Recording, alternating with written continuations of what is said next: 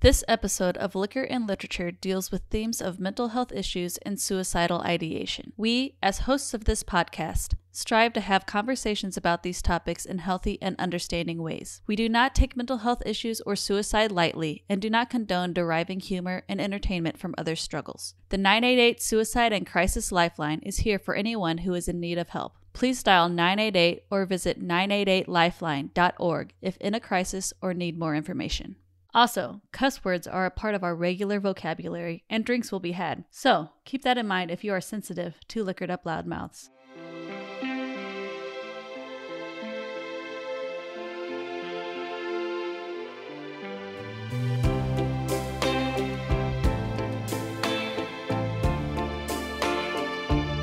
Welcome to Liquor and Literature. We are a podcast, a book club, and a happy hour.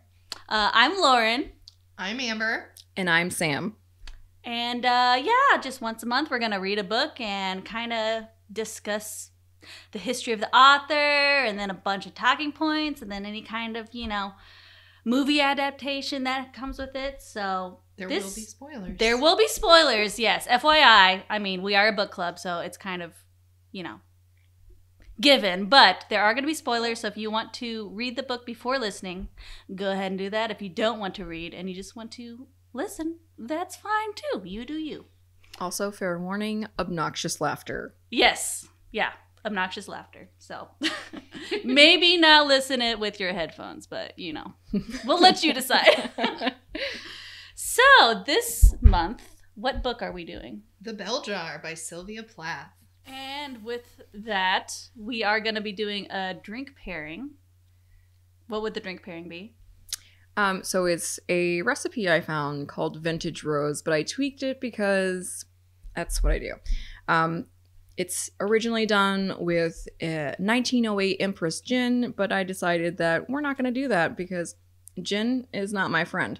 So I changed it up and decided to go with a vodka-based drink because in the book, Esther decides that she thinks that vodka is her drink.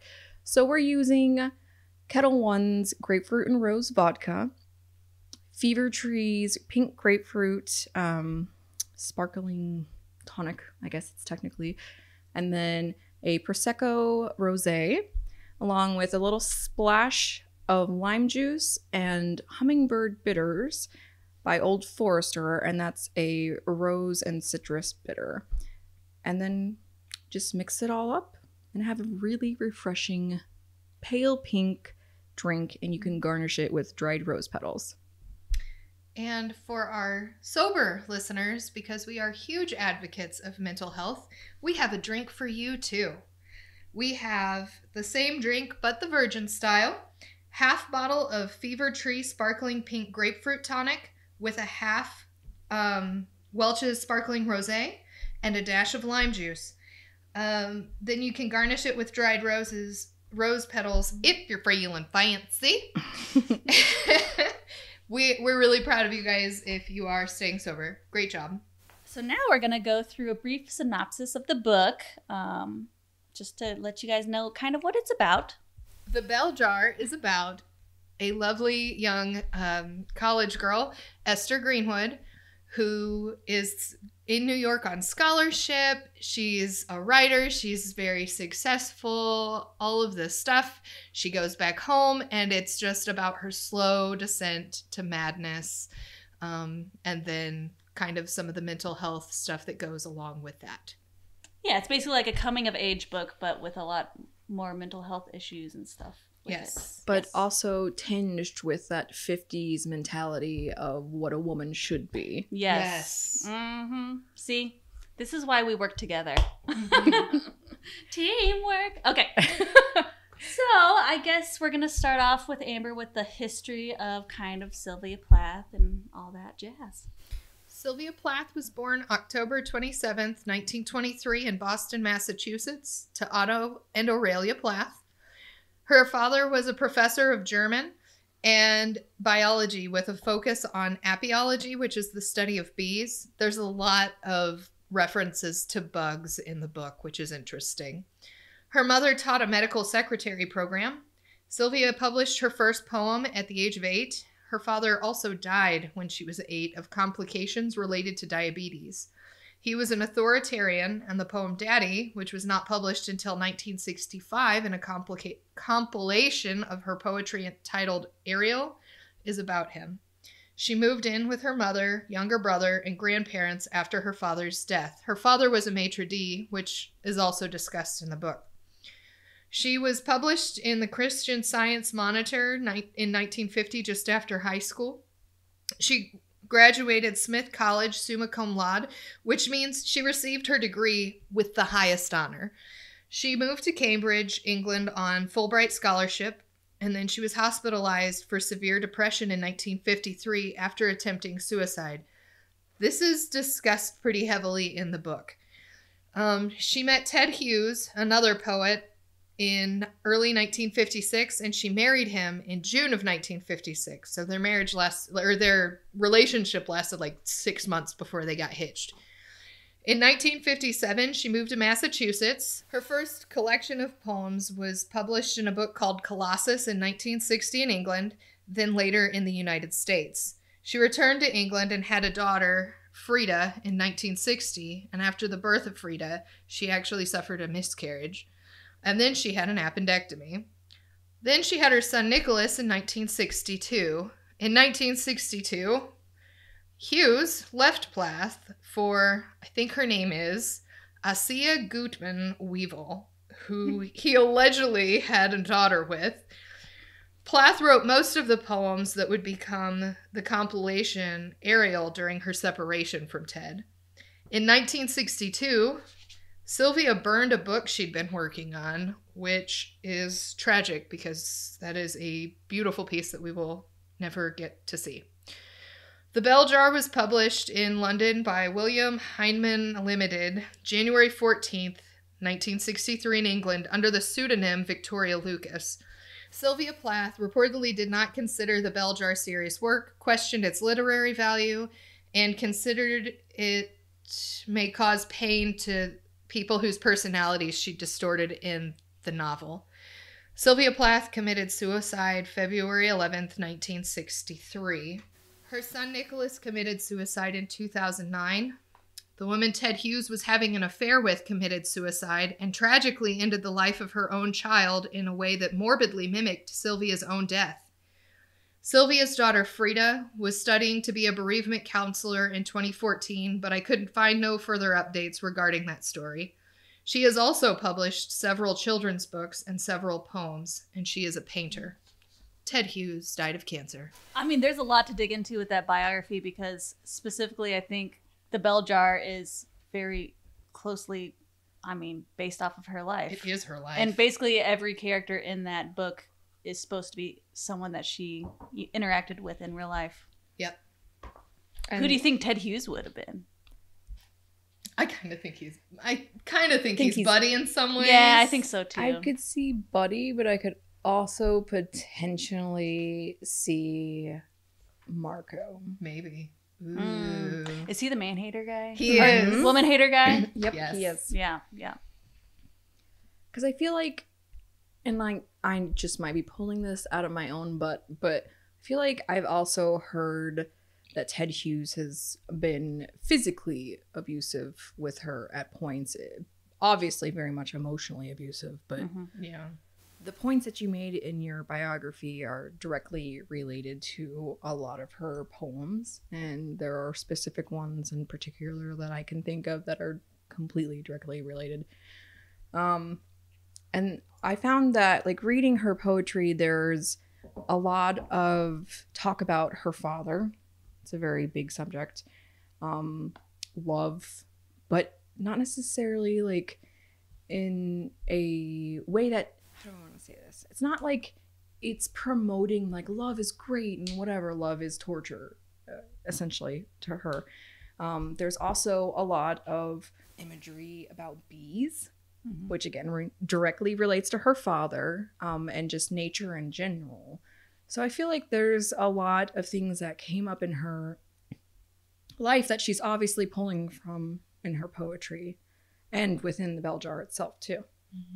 whenever Esther's dad is brought up in the bell jar, it's kind of like, oh, well, my mom never talks about him or ever grieved him. And there's like a point in it, I think towards the end, where she actually goes to a jail and wants to visit him even though he's not there. And I don't think he's probably ever been in jail. Yeah, that was such a weird thing. I think that was a weird way for her to try to get in the jail to, like, I don't know, maybe ask for help or feel like she needed to be within a cell. I think that's a lot of what it was she felt like she was so far gone that she needed to be isolated from the rest of the world because she was just losing her mind. And that was her excuse was, oh, I need to go find my dad. Yeah. Let me go to this jail where I might feel safer. Yes. You know. What do you guys think were some of the main themes that were kind of brought up in the book? Well, maybe it's not really a theme, but so I was talking to my aunt a couple months ago being like, oh, we're going to start this podcast and the first book is going to be The Bell Jar. And her reaction was, what?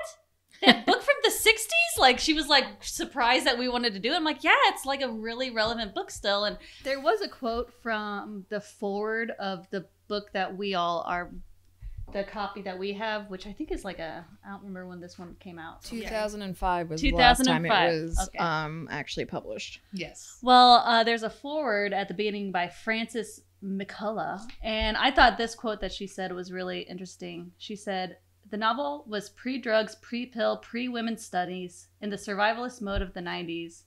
When I asked an informal focus group of bright young women in their 20s what they thought of the book, they were unanimous. They loved it. The issues they pointed out haven't changed. So it kind of like, I think it goes to the fact of like, Sylvia Plath was kind of ahead of her time when she was talking, because, you know, they didn't talk about pregnancy back in the day. They didn't talk about sex or just if you did not want to be a mom. Like, that was a bad taboo thing. And she covered all that and more, and mental illness. Like, that was something that people didn't understand. And she wrote about it in a first person way that was very, I think, kind of grabs you in and makes you really feel for the character, because you see how these cracks are forming in her life and how her downfall actually happened. And you're like, oh, well, that makes sense that happened because of all this pressure to be the woman that everyone wants her to be, you know? Mm-hmm. I think my biggest pull from it was how she was so adamant about not really wanting to be married, to have kids, things like that. But she also knew almost that she had to, because that's what society suspected. You had to do this to be a woman, quote unquote, during that time.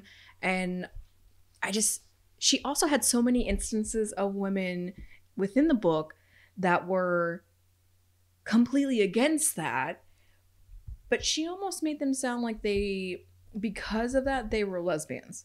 And I was just like, especially near the end when like Joan was being talked about, which I think Joan probably was a lesbian. Because there was like that scene with her in DD. Yes. Yeah. But like, obviously, I don't feel like all of the women were lesbians, and you know, whatever. Obviously, at the time, that was like not okay, but like, you know, today it's okay and it's fine. But like, I feel like it was very new and very raw and not accepted, and so I thought it was really interesting that was a reoccurring theme that kept coming up. Well, and also Esther probably feels more comfortable with women than she does men, because every single man that she encounters in that book is horrible. Trash. Yeah, they're garbage. There's people. different levels of horribleness, but they all with the exception are bad. of one. Yeah, with the exception of one. Yes. The interpreter. Yes. Constantine. Yep. Yes. And I did a compare and contrast on Constantine and Marco, guys. yeah. Oh my god, that probably wasn't hard The at all. the one man that was nice and a gentleman and did not sleep with her. We'll go through that later. Yeah. So, some of the general themes that I pulled, of course, were obviously depression. And then the treatment of mental illness at the time, which is really big for me. I'm a nurse and I like psych. That's my favorite thing. So I really focused pretty heavy on that treatment of mental illness at the time and how people interacted with her within each of the two facilities she was in. And then what being a woman meant. sex, marriage, and like maternal instincts was something that I picked up on pretty heavily in there too. Yeah. So I'm really excited about talking about this book. There was also today, before you guys came over, I went on a bike ride and I was like, oh, I want to get into the mode of doing this podcast. So I actually listened to another podcast that was kind of just talking about Sylvia Plath's life. It's called Nation of Writers, and it's from the American Writers Museum podcast. And they interviewed Heather Clark, who I guess just wrote a biography about Sylvia Plath. And she said two things that really caught me. And one was she said that The Bell Jar is a protest novel.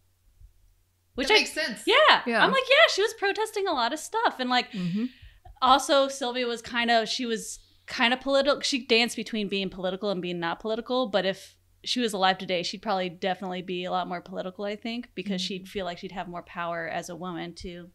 And then the other thing Heather Clark said was to pose the question of, well, did she originally struggle with all this mental illness, like from birth or whatever, or did it happen because of society making that happen to her? And I think it could be both. She could have been struggling with stuff, but I think just society pushed her over the edge to a certain degree, because it's like, I think she had to conform a lot of to factors. All this stuff. Yeah. Like, especially losing a parent that young and an authoritarian parent where they basically tell you what to think and feel. And then that's gone. And her mother is obviously not that aggressive. And she's one of the people that are like to put their head in the sand and pretend everything's okay. There's so much to say about her mother.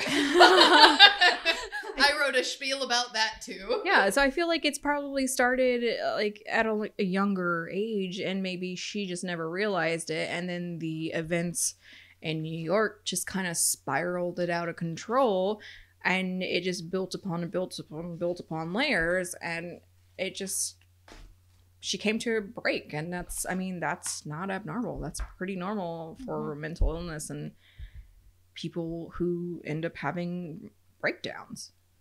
Especially because I feel like people in their early 20s, any kind of 20s, I feel like that's a big time for people to have mental issues or for those issues to come about, because it's a very weird time in your life when you're trying to figure yourself out and trying to be an adult, but you're not an adult. Like, even though everyone says you're an adult, you're not an adult. There's no way. No, you don't know what the hell you're doing still when don't you're feel in like your an early adult. 20s. And I'm 34. Yeah, same. Yeah. Same. Okay, since we brought up her mom, I have so much to say about her mom, but I have a big spiel about all of that. So in the book, when Esther gets back from New York, the first thing her mother says to her after asking about the bloodstains on her face is, "I think I should tell you right away, you didn't make that writing course." Like, by the way, hi, you failed. Like, what the hell is that? Yeah. I was really upset about that. Like, that's her relationship with her mom is, hey, what's that on your face? Hi, you failed. But I feel like that's very typical of women and mothers at that time. Like, maybe it's not necessarily her downfall, but it's just how she is, because that's how women are. You have to be presentable and just deal with your own emotions to yourself, which is not healthy. And the fact that education really wasn't a huge deal, you were basically going to college to find a husband. Mm-hmm. Which is screwed up. But yes. Yeah. Like, I mean, but that's how it was. Yeah. That is how it was. Like, you basically go to college to find a husband. It doesn't matter what you're majoring in, because you're just going to be a housewife. Yeah. Yeah. Here, get all this education so you can meet a nice rich man and hopefully settle down and produce a whole bunch of babies. Pop them babies out. Jesus. What a terrible time. She was also really passive. There's like a point where Esther's clearly really depressed.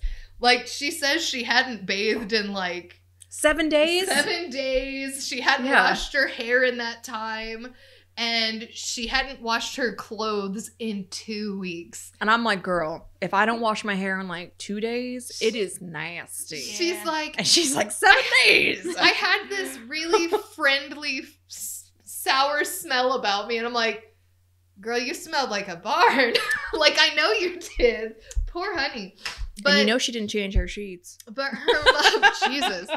And her mom was so passive. She's like, why, honey, don't you want to get dressed? My mother took care never to tell me to do anything. She would only reason with me sweetly, like one intelligent, mature person with another. Like... So that's not a mom. That's not a mom. It's like, hey, you smell like a farm. Why don't you get out of bed and take a bath and maybe clean your clothes, honey? Like, you're not taking care of yourself, and I see that enough to tell you that. I love you. Please take care of yourself. Why are we skating around the edges of this very clear issue that she had? Well, and she's obviously depressed, because it's like, when you're depressed, you don't want to shower. You don't, like, when she was describing that she had not taken a shower and wash her hair in 7 days, whatever. I'm like, yeah, I mean, that is a very good way of saying that Esther was depressed and maybe not realizing she was. And that's not the way to help her, is doing what her mom did. You know, like, it's like her mom doesn't realize really what's going on. She sees that her daughter is struggling with something, but she's like, oh, well, it'll just pass. Well, she doesn't really think of it as like a whole thing. Yeah, I mean, even after she had her first shock treatment with Dr. Gordon, she was like, I knew you weren't one of those people. I was like, are you kidding? Like, oh my God. I'm finding that quote because I have that in here. Because I was like, oh, I knew my baby wasn't like that. Mm-hmm. I looked at her. Like what? Like those awful people, those awful dead people at that hospital. She paused. I knew you'd decide to be all right again. Like what? You can just snap out of depression? You just decide to be fine. I was so mad about it. And we can be mad about that because we understand it way better now. Right. Than like her parent would have been. Because, you know, for such a long time that mental illness was never talked about. It was not acceptable. You just, like the older generation likes to say, pull yourself up by the bootstraps. Well, I'm sorry, but not everyone's brain can do that. Mm-hmm. And I feel like that was like that generation kind of showing that. So like sometimes I can give her mom a pass because it's like she doesn't even know any better, because psychology was still like a very evolving thing at that point. But at the same time, please have more empathy for your child. She literally just had like hundreds of volts thrown through her body and her head. And it's like, and you're like, I knew you weren't like them. Those crazy people. Like, how dare you? I don't know. I'm very torn about her mom. Well, she's trying to help, but she's not doing it in the right ways, you know? She's okay. So there's like this incident in the hospital after she had attempted suicide. And her face is all swollen and really messed up. And the nurse hands her a mirror and she breaks said mirror. She gets transferred to another unit, and she didn't really want to be transferred to another unit. And she says as much. And there's a quote here that says, "My mother's mouth tightened. You should have behaved better then." Like it's her fault. Like it's her fault that she did this, even though that probably wasn't the most therapeutic for that nurse to hand her the mirror in the first place. Another nurse said that. I told you not to show her the mirror, you know. There was that exchange, and there was a lot of messed up stuff in that particular hospital. Like, the state hospital did her so many injustices. Like, there's that whole thing with the like thermometer where that other, like, the nurse put the thermometers down at the bottom of a mentally ill patient's bed. And it was mad. And she upset them. She kicked them over, and yes, she did do it intentionally, and it was very clear she did it intentionally, but the nurse was like, I can't believe you'd do that. Okay, I can't believe that a nurse, with the knowledge that there's a mentally ill patient in that bed, would put a thing full of glass thermometers full of mercury at the end of that patient's bed. I'm a nurse, and I would never, ever put glass anything even near a patient that had mental health issues, because there could be problems. But this, again, was the 50s, where not a whole lot was known, and it's very frustrating. But yeah, like, they get onto her about it. There's a lot of really messed up stuff about that hospital. Isn't that the scene where the thing does break and then Esther like takes the mercury and plays with it? And I was like, my God, don't do that. Yeah. You don't know what you're doing. So there's like 2 scenes though where she talks about mercury, and I was like, why is she so obsessed with mercury? I thought she was gonna ingest it. I'm not gonna lie. So there's that, but I also kind of wonder if it's a like reflection thing. So she talks about seeing herself in this ball of mercury, where she's got this really distorted image of herself because of the ball of mercury and what she looks like in it. And so I'm kind of wondering if it's a self-reflection thing. Is she seeing through this? Like, is it a metaphor for how she sees herself at that time? I think it possibly could be, because she talks about how if you drop it, it'll separate and then come back together. Yeah. Yes. Mm-hmm. And that her image is really distorted in it. And like, so she's got a really distorted state of mind anyway, like her mental health views and stuff. Like, I just thought it was interesting that she was so obsessed with, like, there was twice that she talked about it. There was like there's like a dentist mercury. Something about the fillings. It's they used to use mercury and oh my God, I said mercury. Still do. Really funny. But I used to use it in fillings, yeah. Which I kept thinking about like the whole Mad Hatter thing, because they used to use mercury when they would make hats and haberdasheries, and that's what would make people go crazy. And I was like, honey, you don't need to be touching that. Right. Yeah. You don't need help. You know. You're there, babe. I need a refill. I'm almost there.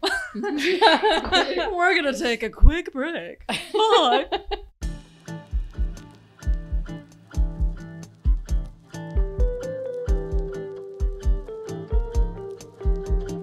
All right. Well, we are back with more drinks, and we're going to kick things off again with Sam reading a poem from Sylvia. So this one is called Electra on Azalea Path, and it's actually about her father. It actually almost directly reflects to the book when she goes and finds his grave and cries at his grave. And she talks about how she'd never even been there. The family hadn't even been there since his death. She never went to his funeral and things like that. So we will start that one, and it doesn't say... Most of the time they say the year, so let me see if I can find that really quick. It's 1959 when she wrote this one. It's a little long, but here we go. The day you died, I went into the dirt, into the lightless hibernaculum, where bees, striped black and gold, sleep out the blizzard. Like heretic stones, and the ground is hard. It was good for 20 years, that wintering. As if you had never existed, as if I came, God-fathered into the word from my mother's belly. Her wide bed worn the satin of divinity. I had nothing to do with guilt or anything. When I wormed my way back under my mother's heart. Small as a doll in my dress of innocence, I lay dreaming of your epic image by image. Nobody died or withered on that stage. Everything took place in durable whiteness. The day I woke on Churchyard Hill.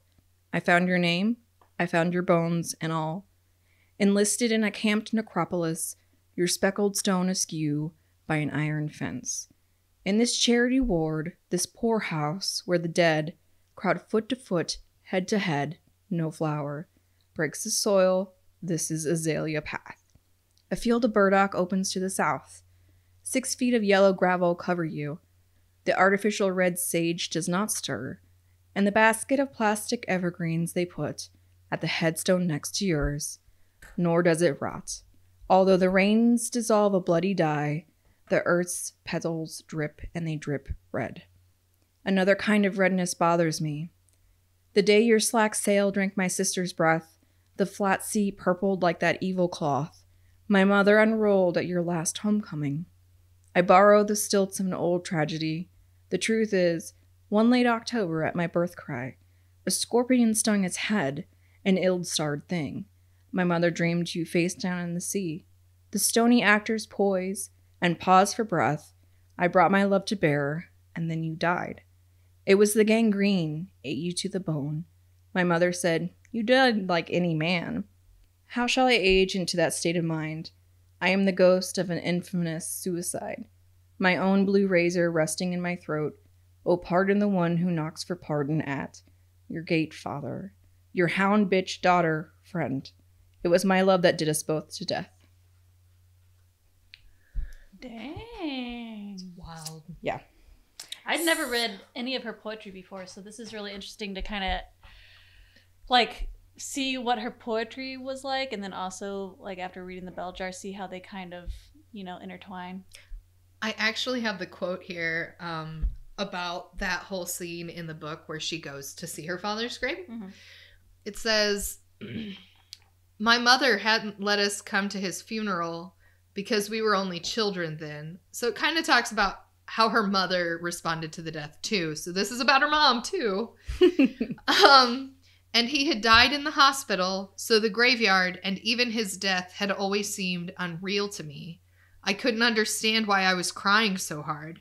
Then I remembered that I had never cried for my father's death. My mother hadn't cried either. She had just smiled and said what a merciful thing it was for him that he had died, because if he had lived, he would have been crippled and an invalid for the rest of his life, and he couldn't have stood that. He would have rather died than have had that happen. I totally highlighted that quote too. I have it in my notes. So apparently we both thought that was pretty significant. Yeah. I think it's interesting too because you said he died of complications with diabetes. And in the poem, she mentions gangrene, which obviously happens to a lot, particularly men, because they do not take care of their feet. I was about to say, my first thought was diabetic foot ulcer when you said he had gangrene. I was like, he had a diabetic foot ulcer. And he probably got staph or something that just continued his system. That's lesson learned. Take care of your feet, y'all. Yeah. Especially if you're diabetic. Please check your feet every day. If something's weird, please go to your doctor. Yes. Yeah. Yep. Notify your local physician. Yeah, but I also think it's really funny because, okay, so her mom makes it out that, you know, being an invalid or a cripple is like the worst thing for this man to have happen to him or whatever. So it's better that he's dead.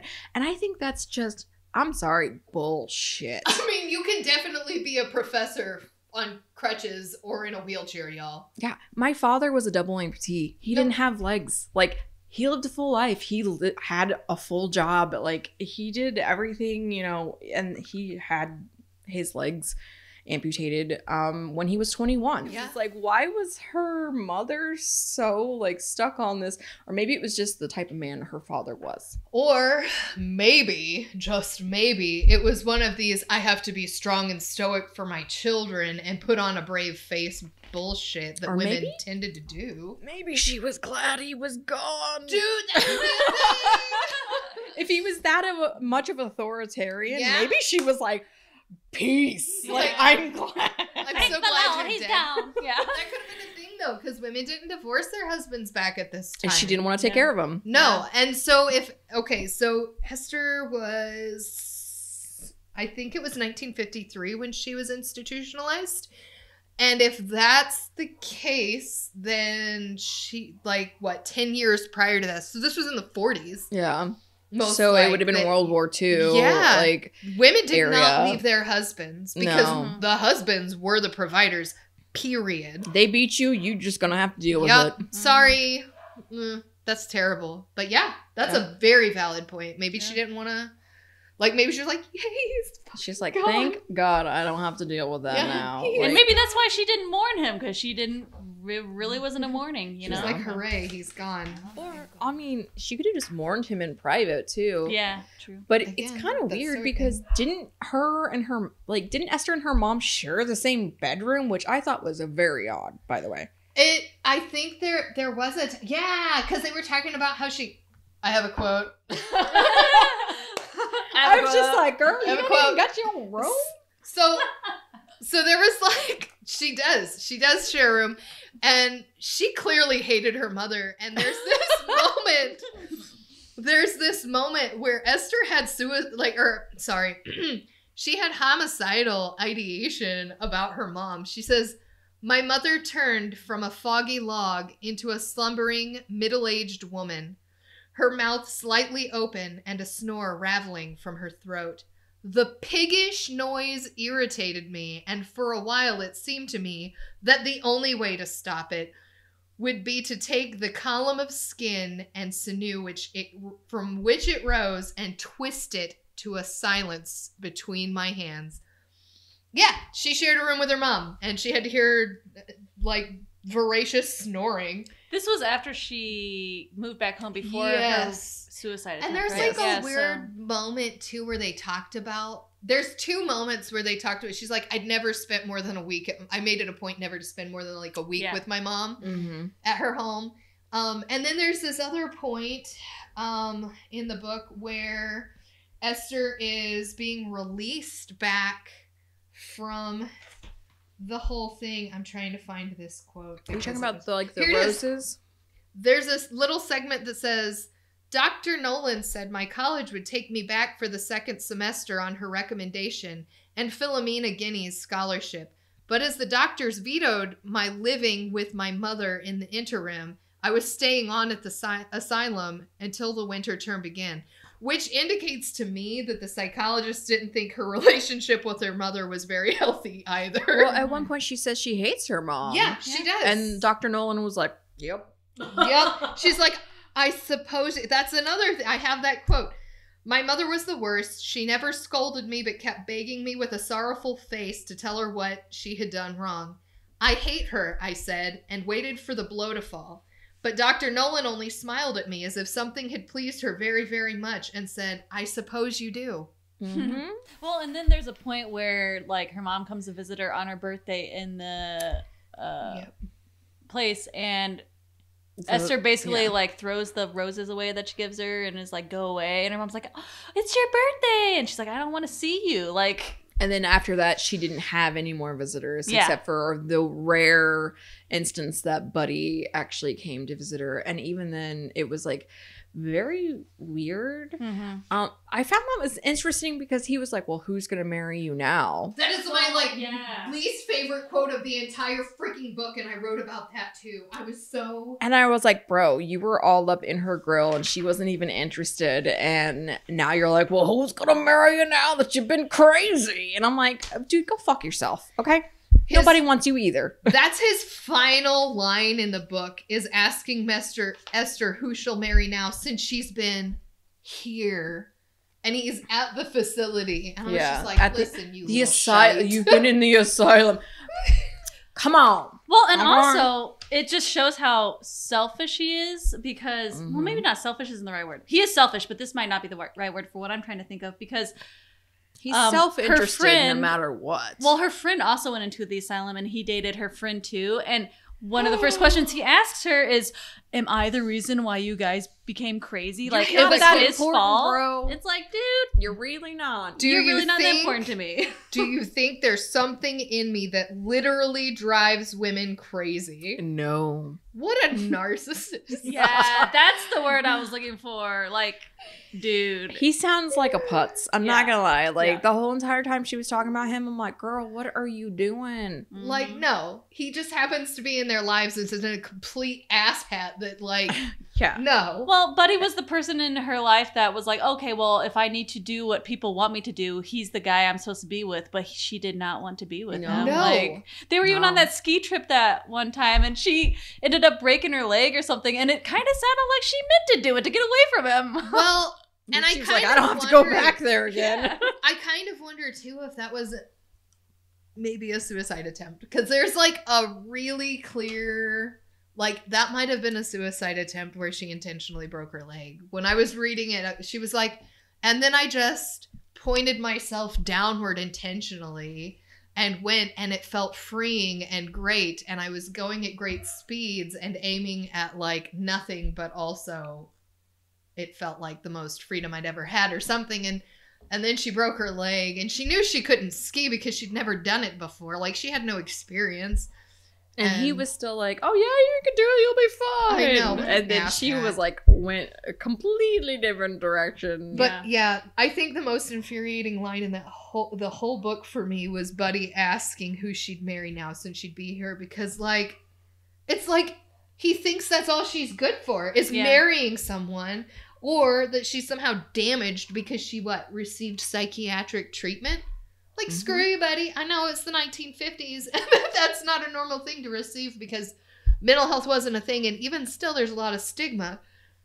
But, hysterical women. What an asshat. I was so mad. I did really enjoy her whole idea of just, like, fuck virginity. I just want to, like, do this and get it out of the way. Done, yep. and I can be free. And I love that Dr. Nolan was like, yes.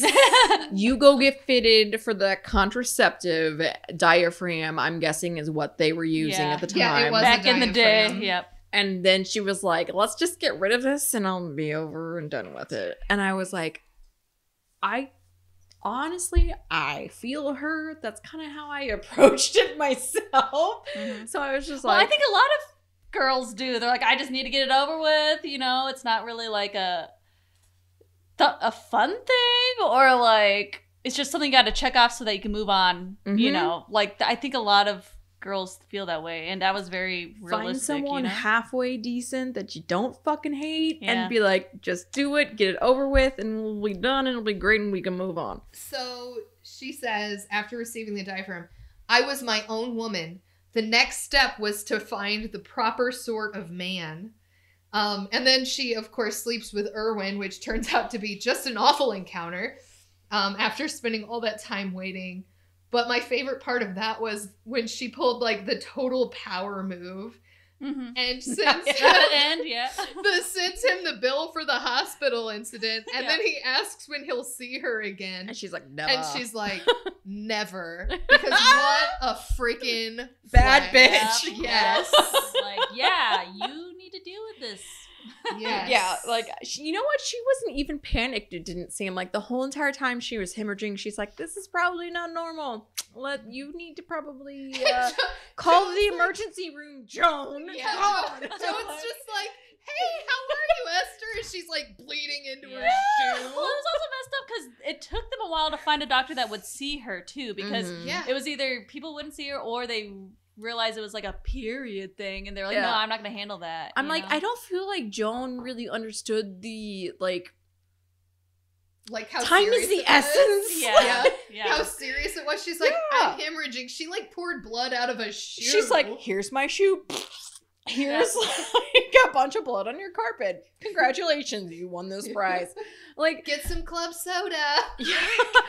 And also some more towels because I am still bleeding profusely. Hemorrhaging. Hemorrhaging, Joan. Yeah. But yeah, sex was a really major theme in the book.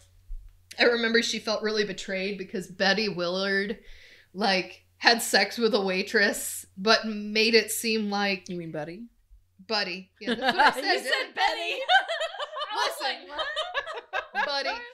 I've had a couple, guys. Buddy Willard. Buddy Willard. Betty Buddy. And he acted like Esther had all the experience. Yeah, that was very weird. Yeah. Also, how dare he? Because he was trying to make her out to be like some kind of like hussy, and she's like, I literally have done nothing, and she's like literally combing hair over her face so he can't see her. Yes. And he's the one that like had some affair with this waitress. But I also found the reaction. What a slut, Buddy Willard. I also found the reaction she had to be a little odd, but I think that she was more angry about it because he hadn't disclosed the fact that he'd already had sex with someone. But at the same time, it just really wasn't the same for men and women then. It wasn't. Now she did try and act like she had some kind of experience too, though, but I think it was because she didn't want to seem totally virginal either. She wanted to seem like she had some knowledge, but she didn't want to be like, yeah, I've had sex with like the whole football team. She wanted to be like, I mean, I've kissed some men. Yeah. Yeah, because she was like, I made out with him for an hour. Like, the ape guy. She talked about the hairy ape guy. And I was like, girl, why? Why are you making out with this ape boy? You know what? It ain't no problem if you're hairy. But if you're not attracted to them, you don't have to do it. Just to do it, yeah. Just a quick shout out. Did you hear that, Ben? So that one scene with Buddy, whenever my favorite is like sometimes Sylvia would throw in like just some comedy gold in the middle of things where you're just like reading like, oh shit. And my favorite was with the Buddy thing where he's like trying to get her to have sex with him and he like stands up and takes his clothes off and she compares his junk to a turkey gizzard. Yes. I have the quote right here. I forgot about that. That was my favorite. I was like, yes. It says on page 69, actually. How fitting. Gold. Thank you, Sylvia. She said, then he just stood there in front of me and I kept on staring at him. The only thing I could think of was turkey neck and turkey gizzards and I felt very depressed. Girl, same. Sometimes I've also felt very depressed. But is she wrong? No. As someone that's never seen male anatomy before, like, I feel like that's not an abnormal reaction. No.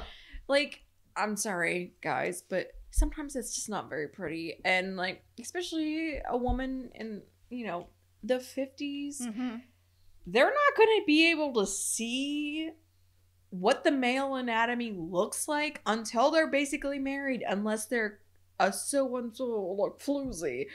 Like, so I was actually very surprised that they both got naked at that point, right? Yeah. But nothing actually happened. Did they both get naked? I don't think they did. I don't think she did. He wanted her to because he was like, well, I just showed you me, you show me you. And she's like, no. Yeah. I thought she did a little bit, but maybe not the whole entire thing. I don't remember. Can't recall. Just turn to page 69. She was definitely hesitant about it. Yeah, 69. Trying to find this silly thing. It's fine. We got time. I'm trashed. You're trashed. I like how you just like whispered it. Trashed.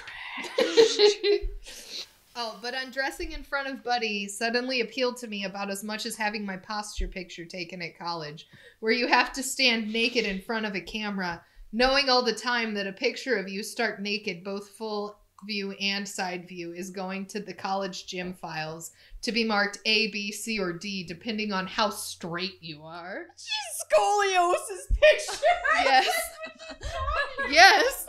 And she says, oh, some other time, I said. Yeah, so she didn't get naked at all. Okay. She's like, so she was thanks for the weird turkey gizzards, bro, but I'm good. Gobble, gobble. She's like, I've had enough of this. It's fine. We're done. Yeah.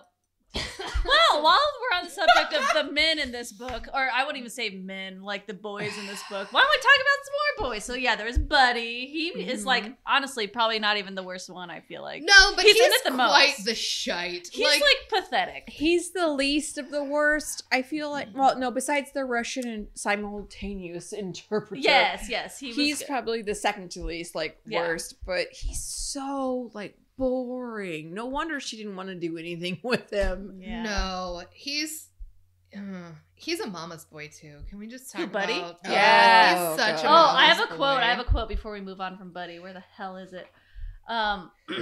This goes very back full to of himself as well. Oh yeah, he's very full of himself.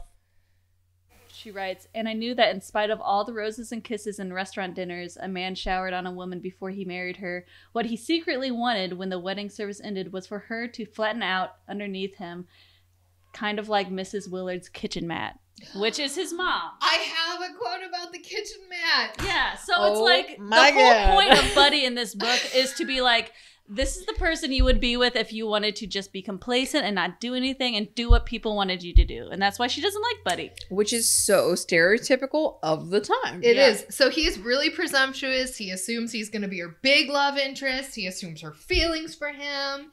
He never actually asks her how she feels about him, and he assumes that she will someday be his wife, asking her while he's sick in a TB ward.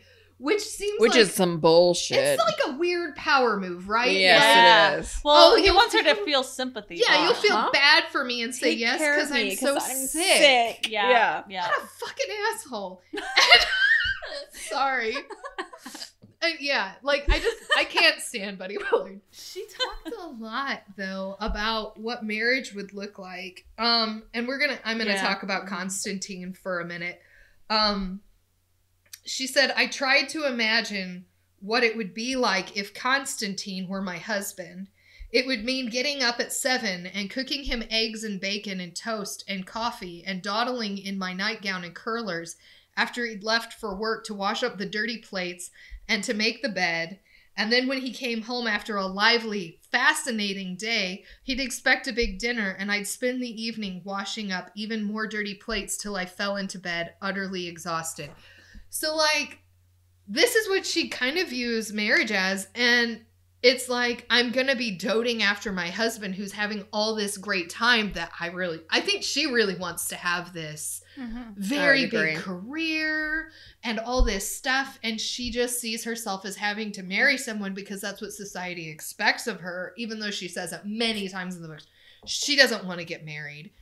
She doesn't want to have a bunch of kids. Well, and also Sylvia Plath, like whenever that was an option she during had her time. 2 kids, they were pretty young whenever her and Ted split. She was much younger than Ted. And she was living by herself with these 2 kids, and the power was going out all the fucking time during this one really bad winter. Whatever.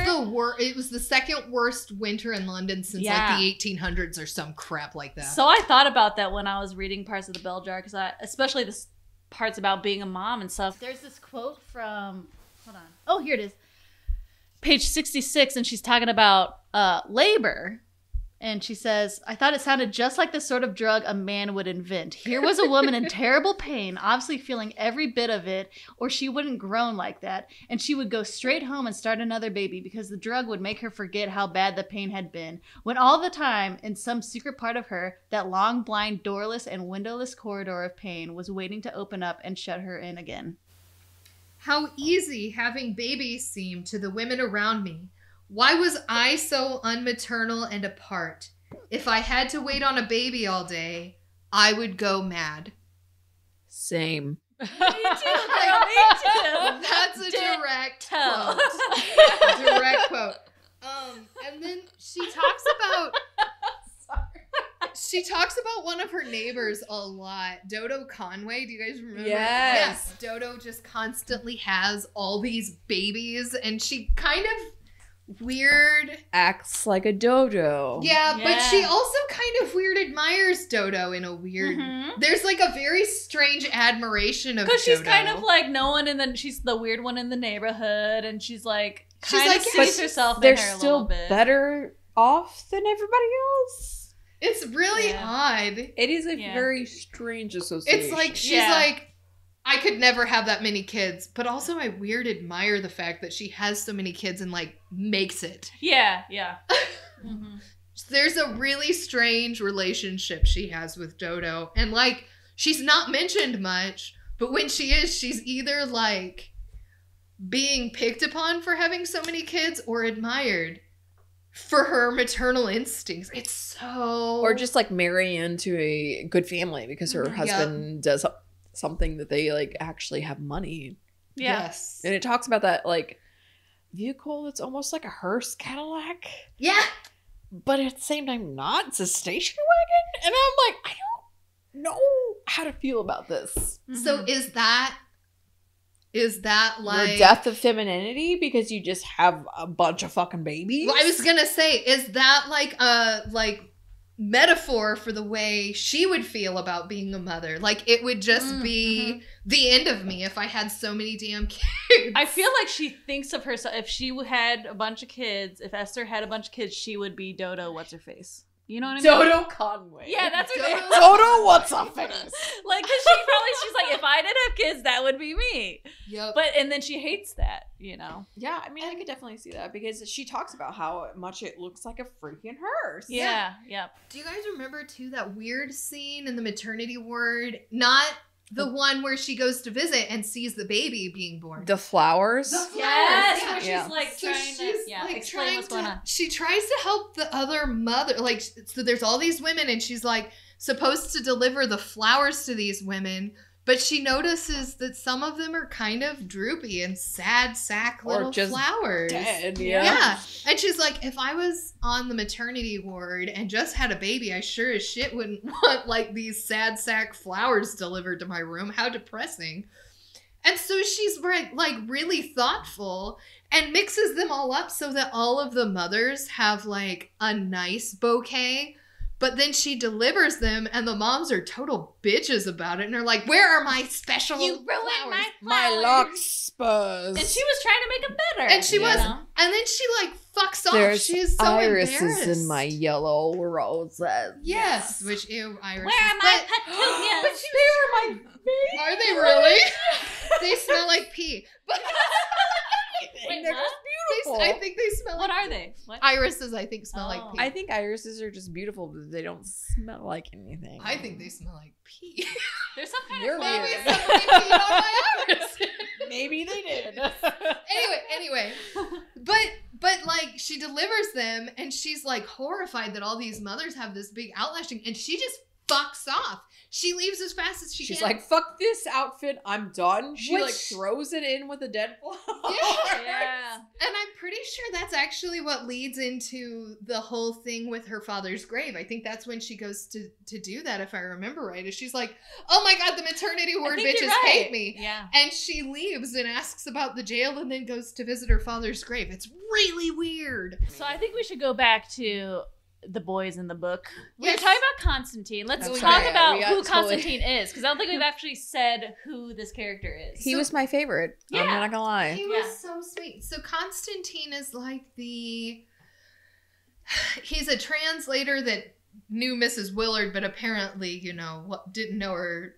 Like, he didn't like her either. And so does? that made him even more likable to Esther, who is, I think, a likable character as well. Honestly, for her, Constantine would have been her best bet.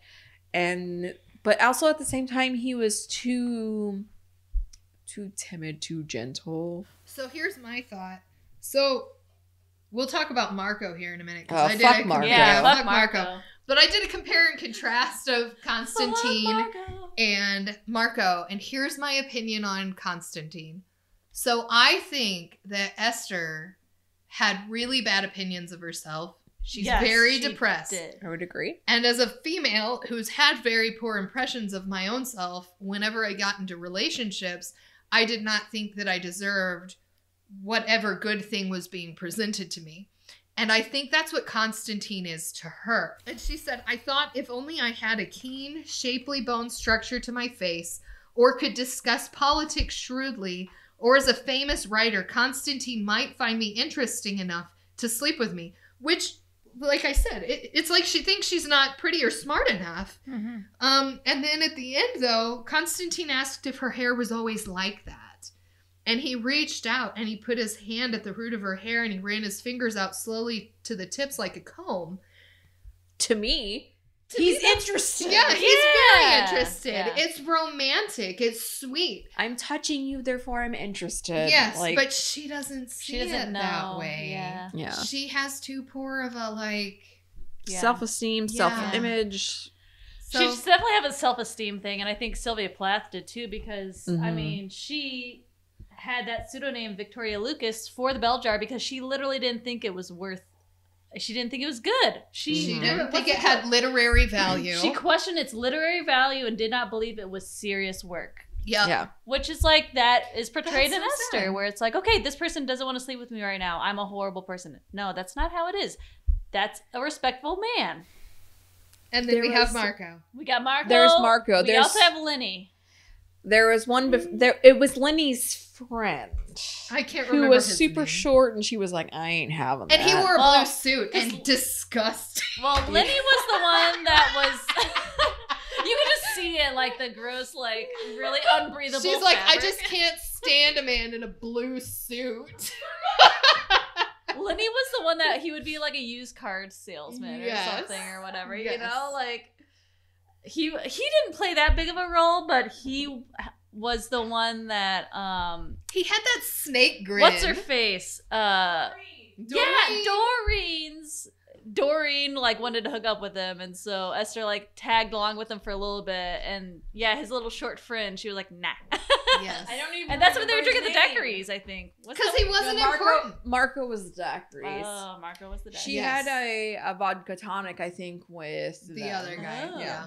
Hence Blue our- suit hence is our how we're drink. going to call him because I don't remember his name because he Blue was suit. not important. Well, Lenny was not important. I That just guy remember not he was important. short, and she was like, "No." I'm just going to put some quotes out here about Marco. So he's really rough with her. He leaves bruises. There's like this thing where he grabs her arm and he leaves bruises, like fingerprints on her arm. And then he orders her drinks for her. He doesn't ask what she'd like. He just insists on dancing. There's this quote that says, he gripped my hand in such a way I had to choose between following him onto the floor or having my arm torn off. It's a tango. Marco maneuvered me out among the dancers. I love tangos. Well, I can't dance. You don't have to dance. I'll do the dancing. Then he said, pretend you're drowning. So page 109, when he's like literally trying to rape her, he like threw her down on the ground in the mud, and she's like, "It's happening." I thought, "It's happening. If I just lie here and do nothing, it will happen." And Marco set his teeth to the strap on my shoulder and tore my sheath to the waist. I saw the glimmer of bare skin like a pale veil separating two bloody-minded adversaries. Slut, the word hissed by my ear. Slut. So it's like, she's like, well, if I just do whatever he wants to do, it'll just happen.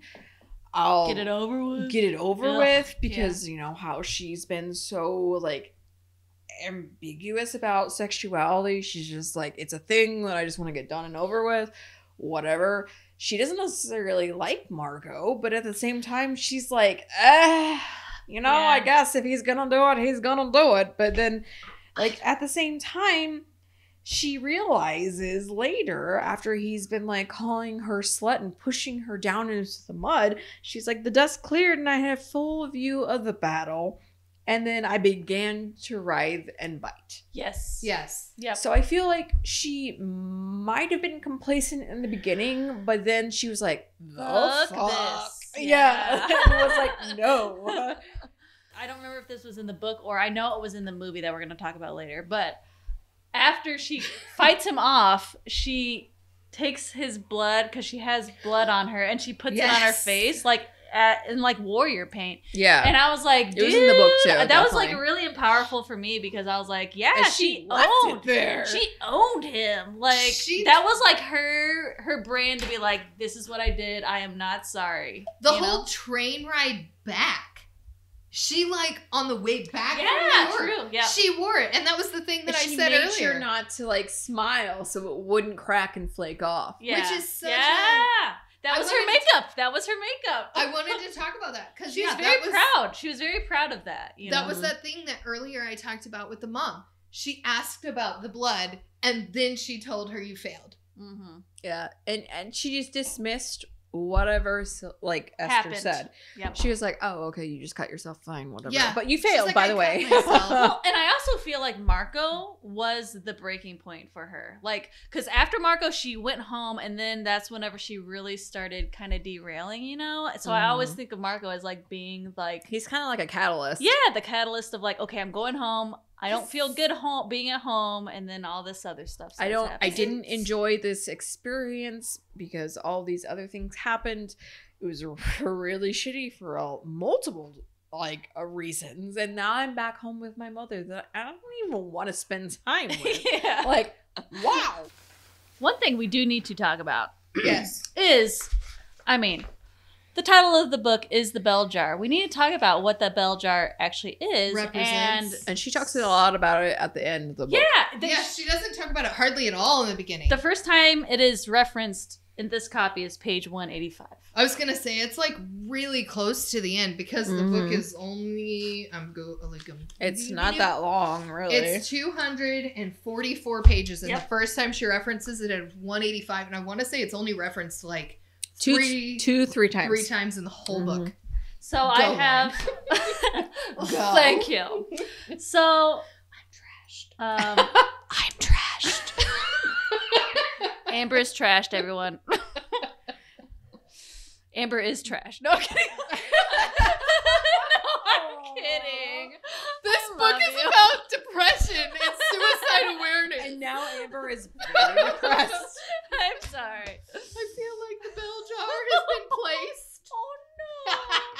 I would never put the bell jar on you. Thank you. I use bell jars for animal skulls. So. Yeah, isn't that basically, I wonder if this is just me thinking about Sylvia and her father. Her father did bee stuff and other things with preserving animals. Do you think that she got that from there? It's very possible. It could be. It's also a really great way To and I save only know cheese. this. So this is a quote from Sylvia Plath about the bell jar. Like, not the book, but what the bell jar means. What I've done is throw together events from my own life, fictionalizing to add color. It's a pot boiler, really, but I think it will show how isolated a person feels when he or she is suffering a breakdown. I've tried to picture my world and the people in it as seen through the distorting lens of a bell jar. And then she was actually supposed to write another book. That's the one she After probably this one. burned. It's possible that Heartbreaking. she was going to talk about like viewing from the outside into the bell jar. It was supposed to be like a better thing, like outside the bell jar. Oh, and, interesting. like, but she obviously Didn't. So it did not get to that point. So a couple quotes about the bell jar that I want to include.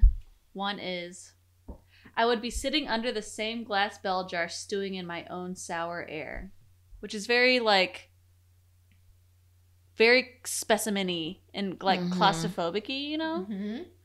The other one is, the bell jar hung suspended a few feet above my head. I was open to the circulating air. So that's, like, when she could feel she's almost there, you know?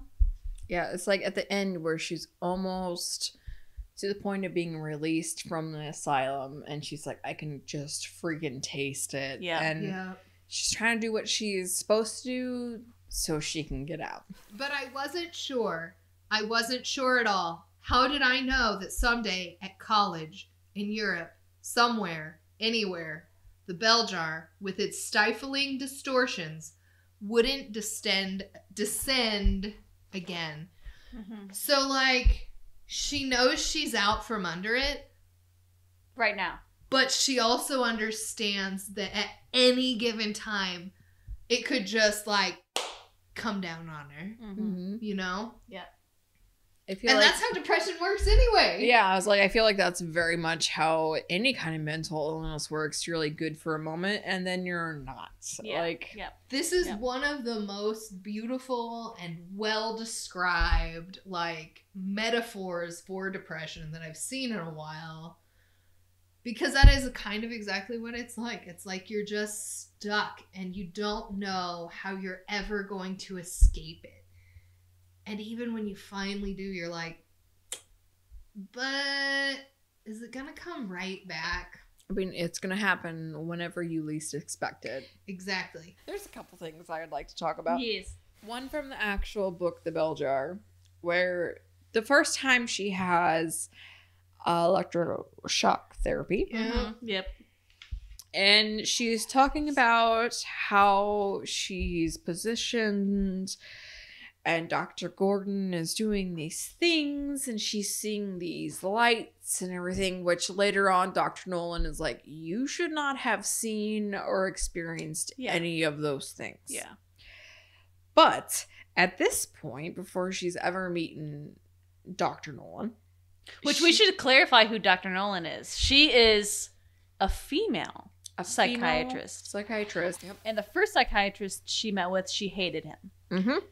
He was like not great, and she actually trusts Dr. Nolan. Yes. And honestly, I have a very similar experience in that. Like the first couple psychiatrists or, you know, therapists that I've talked to were men, and I did not. Mm-hmm. I did not have a feeling of trust with them. I did not feel like I could relate to them. So, like, I totally understand where she's coming from in this instance. And she's specifically says, this is a direct quote from the bell jar, "I wondered what terrible thing it was that I had done."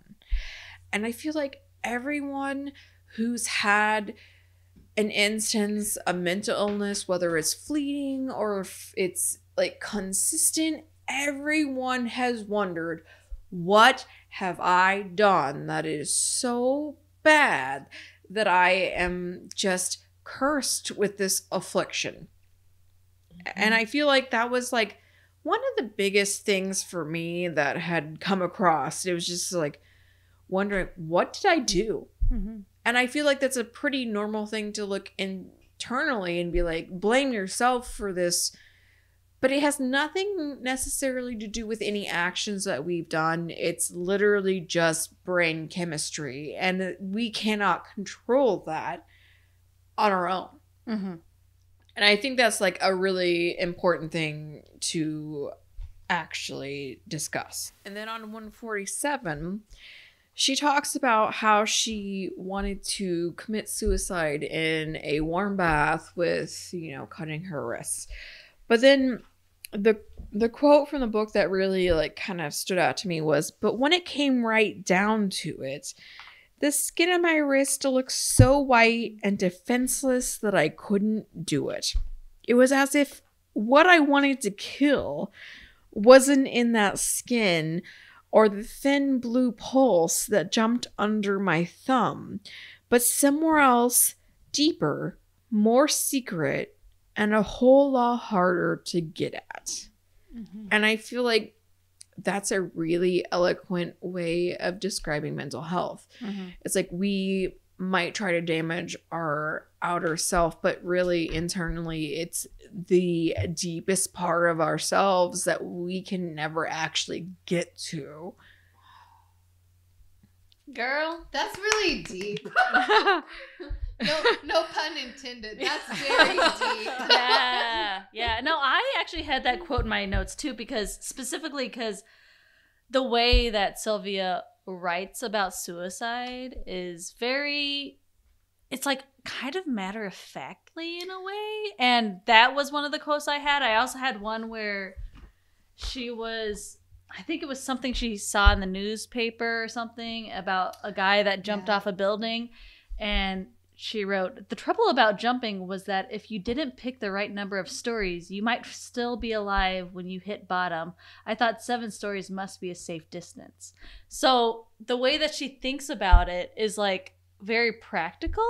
Yes, very much so. She talks about death in so many instances. There's this really humorous scene in the book that's not supposed to be humorous at all, where she takes the belt of her mother's bathrobe, the yellow silk belt of her bathrobe. Yes, that was very specific. It around her neck, and she just walks around the house, and I can just imagine trying to find areas she can use it and from. this just fucking belt just trailing behind her, and it's not humorous, but when you think about that image, it's maybe a little humorous. It's not funny. It's sad. It's tragic. She's trying to kill herself. That is sad. She's thoroughly thinking about it. Yes, definitely. But she can't find a place to get this to where she can actually do it. She keeps comparing her house to her grandmother's house, who would have had options to do that. Which is so sad. Yeah, and there's this scene where she's talking to this boy on the beach. Cal. Yes. And she's talking to him and she's like, how would you kill yourself if you were to do it? And she was so disappointed when she was like, he was like, I would shoot myself. She was so disappointed in that answer. But also excited. Yeah. Because he had actually thought about it. Yeah. And it so, was a weird someone to talk conversation. Yes. Yeah. But she was like, I'll swim out with you and like race you to that thing over there. And he's like, you're crazy. And she's like, yeah. And so he's like, I'm tired. I'm not doing that. And so she tries to swim out as far as she possibly and can. And she still didn't make it. In hopes that she drowned. And she's like, but the sea She tried to drown herself. She did. And she's like, but the sea spat me back out. And I'm like, damn. It's buoyancy, bitch. That's what happens. Yes. Mm-hmm. And then unless you actually swallow a lot of water, you're not gonna just drown.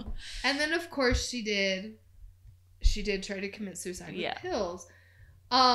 Which is how she did try to in real life in that instance that she went into the psych ward. Which, can I say, okay, so she found like a wall or like some kind of hidden space in her parents' home, the alcove or her mom's or whatever, home, to overdose on pills. So this was not a cry for help like the jail thing was with her dad.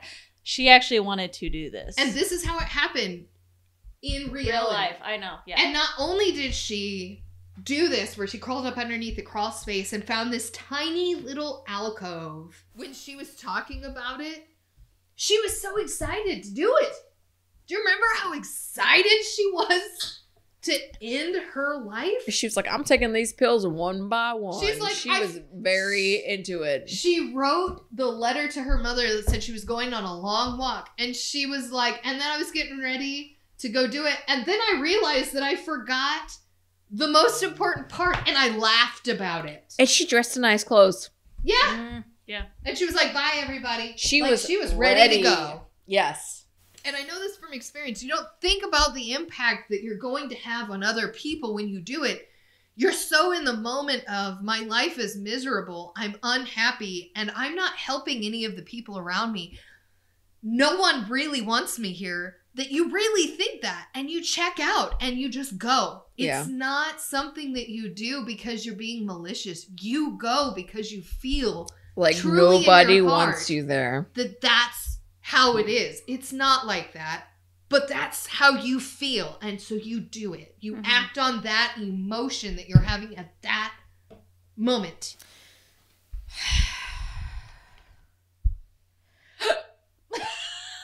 Excuse me, I have many things to drink. Oh my god, the hiccups. You sound like Dumbo when he got into the booze. Are you seeing elephants? Are you seeing elephants flying around?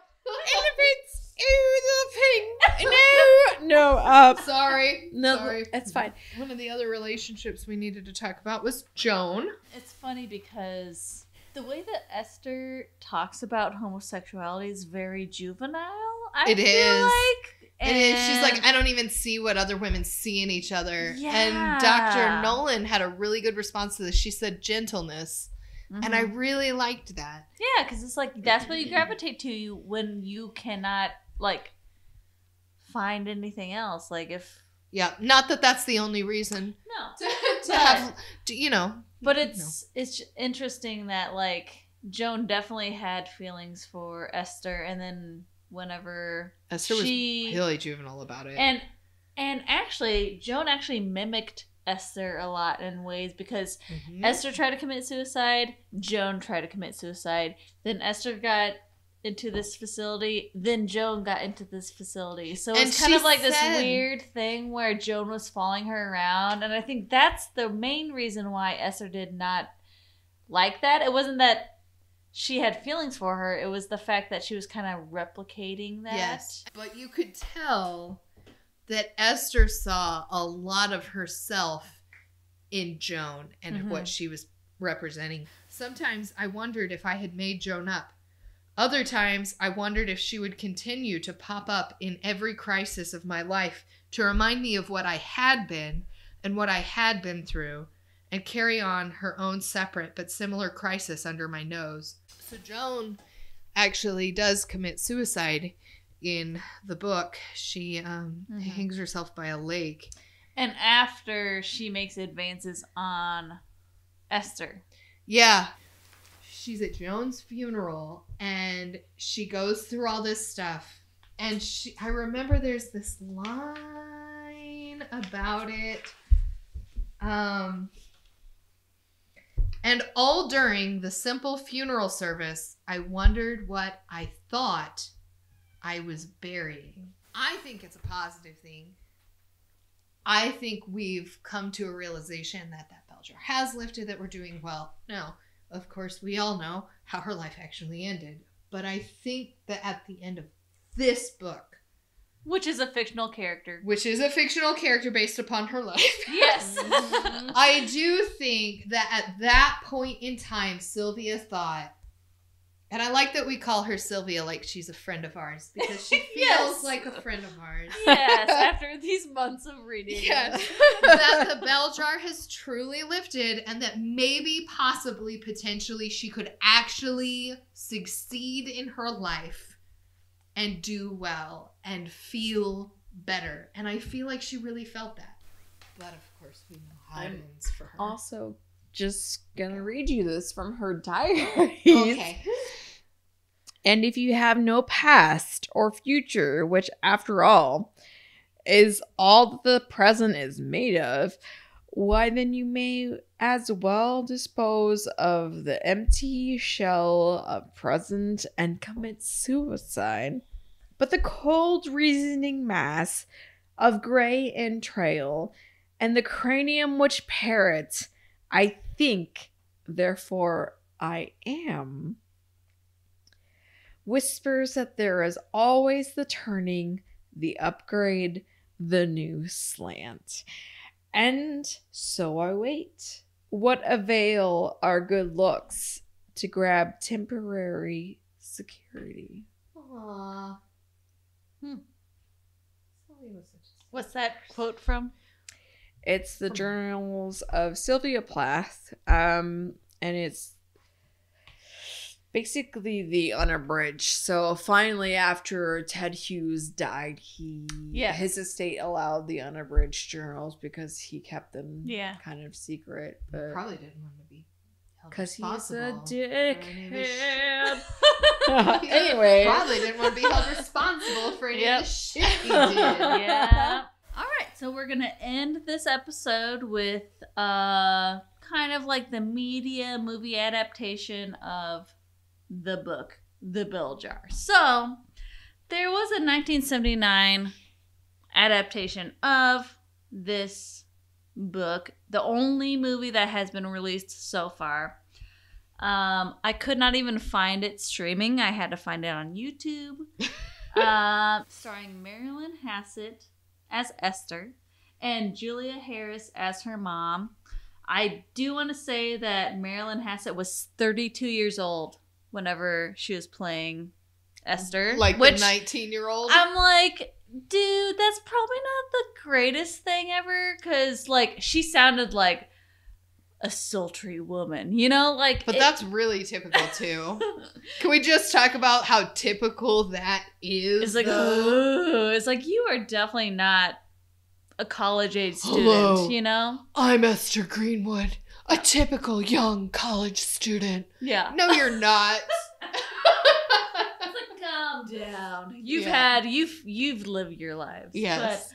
But it was directed by Larry Pierce, which I don't know who that person is, but I would say that this movie should probably be directed by someone that's a woman or someone that identifies as a woman, because it's just a book that needs to have that, and I think that's one of its downfalls. You know, the biggest thing that he did, he had 2 episodes that he directed that were touched by an angel.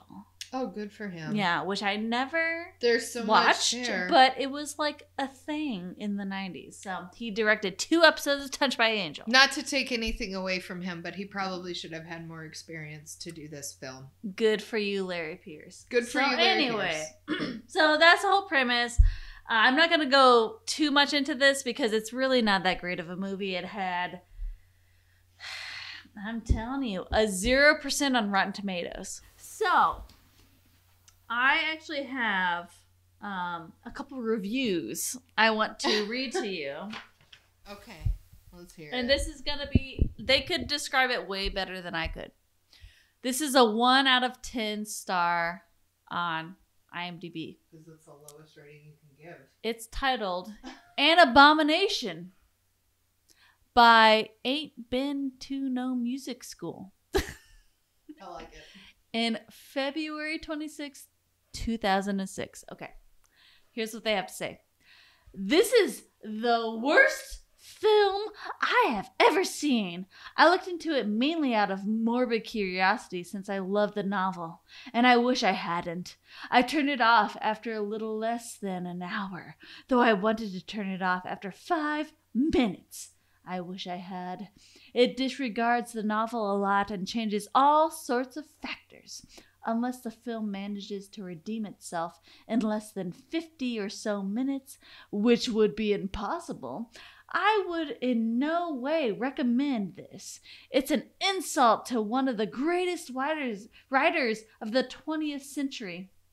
I don't think, as many people say, that it is, that The Bell Jar is necessarily unfilmable, but this particular rendition could have been done without. I'd almost like to see this one day. I'd almost like to see this one day in the hands of a director and screenwriter who can do it justice. So that's basically, I mean, you don't have to watch the movie. That's what it is. That is what it is. So here's the one good review that I found, and I had to include it just because the pizzazz. Title: Marilyn Hassett gives a great performance, by Forest136, June 23rd, 2001. Remember seeing this film years ago, and it had a lasting impression on me. I remember the wonderful performance of Marilyn Hassett on Esther, and Julia Harris as her mother. The breakdown of the main character was horrifying and so well acted. I wish this was on video. Whatever happened to Marilyn Hassett? She had a real promising career. And what beautiful hair! So the main thing was like her hair was beautiful. That's I think the main somebody thing. was a little infatuated. That's the main with thing. Marilyn Yeah, Hassett. I think so. Yeah, that was the only review that I saw that was like, yep, okay, it was good. So there's been talk for a while, and it looks like it kind of died in 2019, that there would maybe be an adaptation of one of the Fannings. I have it all written down. So Okay. So what happened was Julia Stiles was going to direct it, Okay. and then Dakota Fanning was going to play Esther. Well, that would have been good. Yeah. I think that would have been good. That fell apart. Aw. And then what's her Dunst? face? Kirsten Dunst was going to direct with Dakota Fanning, and it still has not gone anywhere. Well, so in 2019, it said Kirsten Dunst was no longer going to be directing it. So it's a real bummer because I feel like it is a hard thing to put into perspective, though, I think. But it could be, but I think it could be done.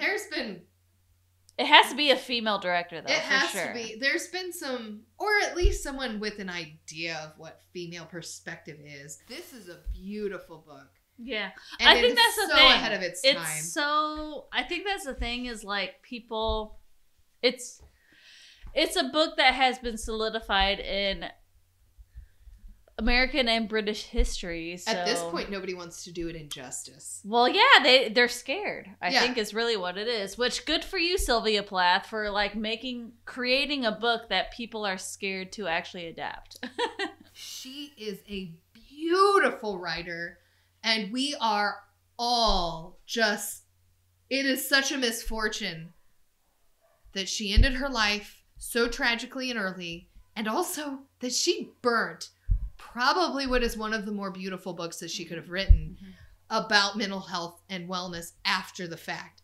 I think having both views from the same person Yeah. is actually really important. And I also give another quotation from her unabridged diary. Oh, yes, of course go you can. ahead. Of course you can.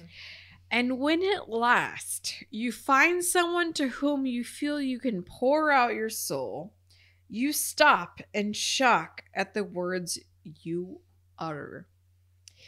They are so rusty, so ugly, so meaningless and feeble from being kept in the small, cramped, dark inside you so long. Yes, there is joy, fulfillment, and companionship, but the loneliness of the soul and its appalling self-consciousness is horrible and overpowering. Fuck. Damn. Like, Our increased use of language also indicates our level of drunkenness. it's so good though. Sorry for the filth, but we're drunk.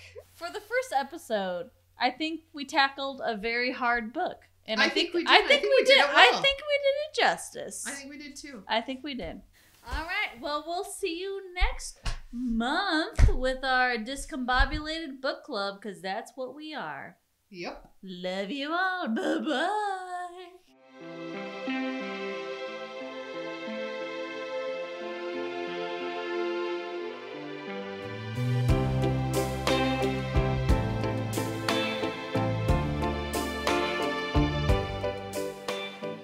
Audio engineering, logo creation, and social media content was produced by Lauren Rainey with Rainey Film and Video. Stock music tracks have been provided by Motion Array. Find us on Facebook and Instagram at Liquor&Literature Podcast, where you can dive into more details about the books, authors, and movies we cover. You can find all of our episodes at liquorliteraturepodcast.podbean.com. Until next time, keep the pages turning and the drinks flowing.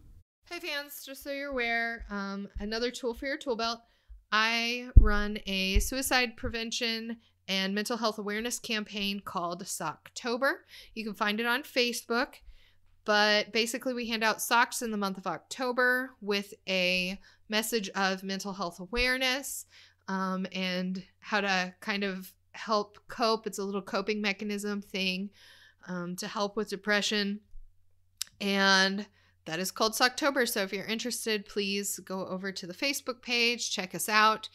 And we're hoping to help plenty of people with depression and maybe prevent a couple suicides. Thanks. Have a great day.